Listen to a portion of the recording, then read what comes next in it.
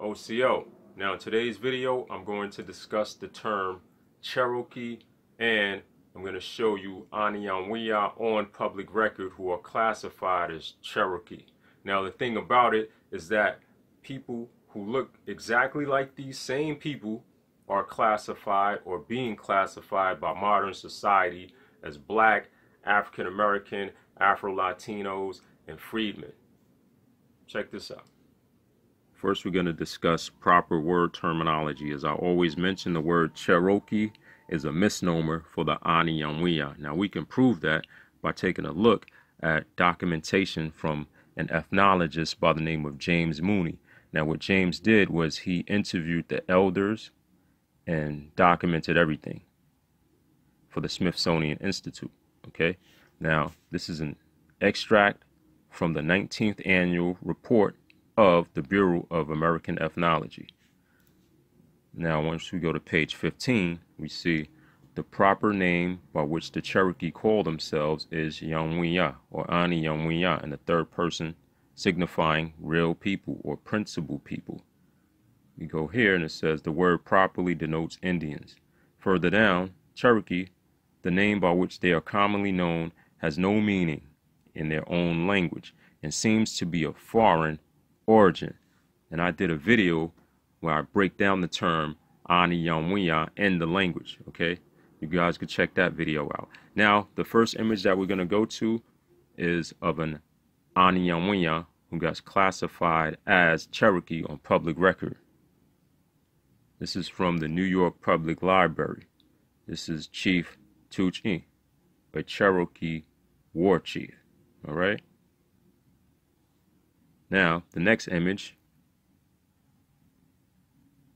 basket makers. Now, this is from the Smithsonian Institute, Eastern Band of Cherokee. Beautiful young ladies. Well, one beautiful elder and one beautiful young lady. Okay. Australoid phenotype, Negroid phenotype.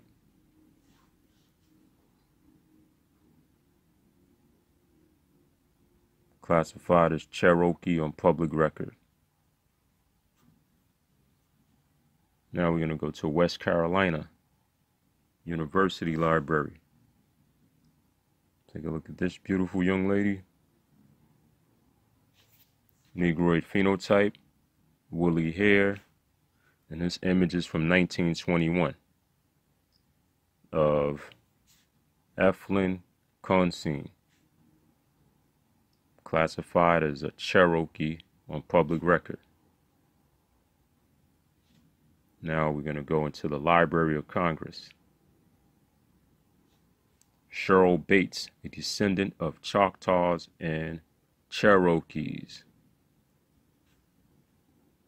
Let's take a closer look at Miss Cheryl Bates. Get her phenotype. Get her hair texture. She's not classified as Black or African American.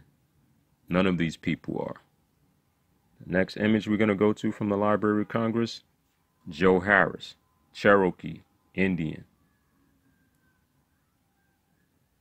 Bronx, aka Catch. That's the original name of the Bronx, New York. The Bronx originally was called Catch. Then they changed it after it was incorporated by the Dutch, and is named after Jonas Bronk, who was a landlord. I think that was back in the 1600s or something like that. Okay, now take a closer look at Joe. All right, let's backtrack. Cheryl Bates, Miss Consine, basket weavers. Our war chief, all classified as Cherokee on public record.